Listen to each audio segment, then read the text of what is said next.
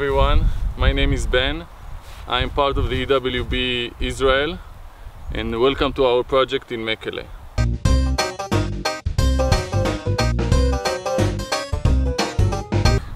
This is an open field tomato. It's a part of a demonstration plot that we built here a year ago. We started it a year ago to show new techniques of growing tomatoes and other vegetables. The basic principle in this plot is that the tomatoes are growing in drip irrigation instead of flooding irrigation as the traditional farmers doing. We have a main pipe over here. The pipe is getting water from a main tank about 100 meters from here, and it has drips every 30 centimeters.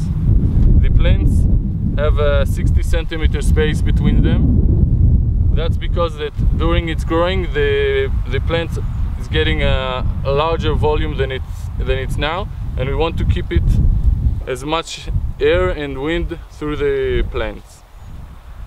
Another thing that we decided to do here is to grow the tomatoes on raised beds. Each bed is about 20 or 30 centimeters above the ground, and it's again 40 to 30 centimeters wide. The reason we do this is to let more air get inside the root zone.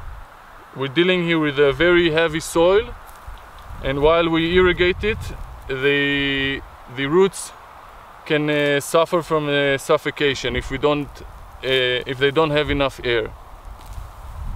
Another thing you can see here is that the tomatoes are strung to a main cable, which is about 1.5 meters high, and this is to keep the tomato growing up and to prevent the fruit of touching the ground. So what we see here is the construction for the tomato. We have a main barb cable that goes 1.5 meters above the ground. It is held by wooden poles. Each pole is 2 meters height, and it's buried about 50 centimeters in the ground. The reason that it's buried so deep is it's very important that this construction will be strong. Eventually, while the plants are growing, they're getting heavier and heavier, and this should support the weight of the fruits. The base of the cable is buried here under this pile of rocks. It is tied to another rocks, and on top of it all of these rocks that you can see here. This is very important to keep the barbed wire with the high tension, because we don't want the weight of the tomatoes to fail it. The connection between the barbed wire and the wooden pole is made by 2 nails that is stick to the poles and then smashed into the barbed wire. This way it prevents the barbed wire to fall from the wooden poles. As we mentioned before, the space between each poles is 6 meters, with the first and last pole has an angle of about 70 degrees.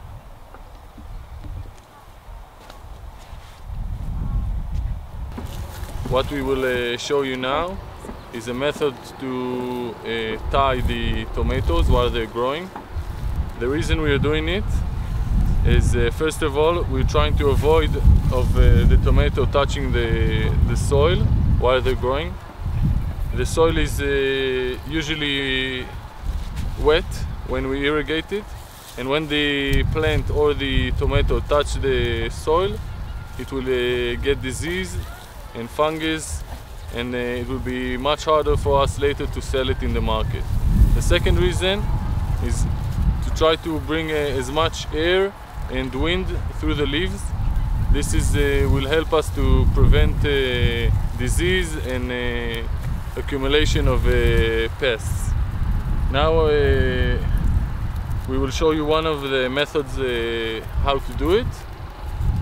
As you can see, we have a main cable about 1.5 meters from the ground, and we have this small string that goes from it to the base of the plant. Okay, so now we will try to show on this plant from a closer look exactly what I'm doing. So I'm tying the strings on the base of the plant, gently as possible. It shouldn't be too strong.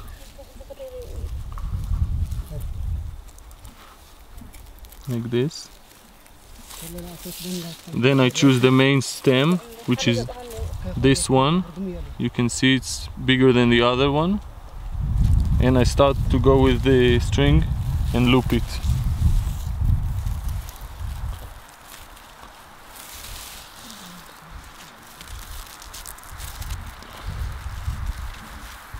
As gently as possible until it's standing straight with the strings.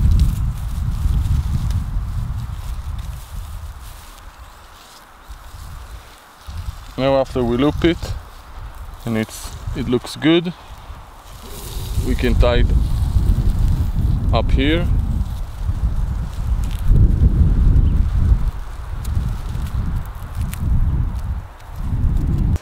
Now we have tied it, and when it will grow, every couple of days we will come back to the plant and we will turn the plant around the strain, just like this, until the end of the season.